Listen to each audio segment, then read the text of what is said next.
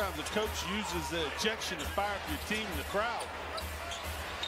Hey, there it is. First bucket in a Hornet uniform for Isaiah. Thomas gets run off the line. His floater is good. There it is. The Hornets do their job here. Thomas splits a double team and makes a circus layup. 4 for the Hornets.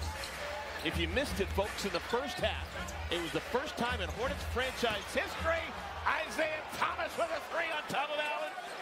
Here's in his first game. Watch him get out to lower the hands right there. Then quickly over the top of the 7-footer. Right on the money. LaMelo. Yeah, that's my guy. New guy.